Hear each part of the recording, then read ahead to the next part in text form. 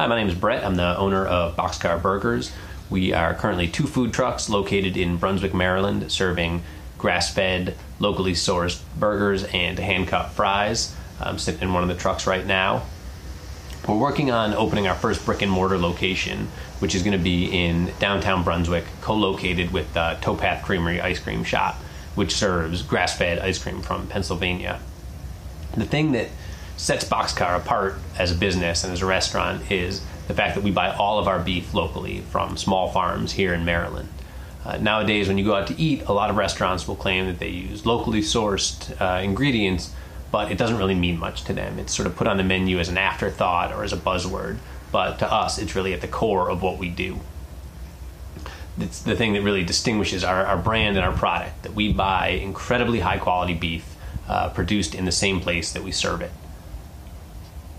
The reason that we're running this Kickstarter is because I'm well aware of the risk of opening a restaurant in downtown Brunswick. We're going to be the 4th restaurant in 5 years to open in the same location, which I think certainly suggests some of the risk involved. I live here, my kids live here, and I've always wanted to have a stake in the local economy, but to be honest, right now the state of downtown is pretty poor. There's a lot more vacant storefronts than there are viable businesses. Especially after the fire, downtown just looks a little bit rough. My personal belief, though, is there's no reason for this to be that way. There's nothing inherently wrong with Brunswick. If you look at businesses like Smoketown or the Hive Bakery or the Yoga Studio, it shows that if you build something that people want, then the community will come down to support it.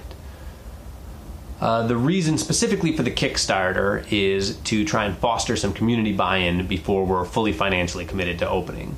What that means is we're not asking for a loan, we're not asking for a handout, we're just asking for people to commit to buying a couple burgers before we open.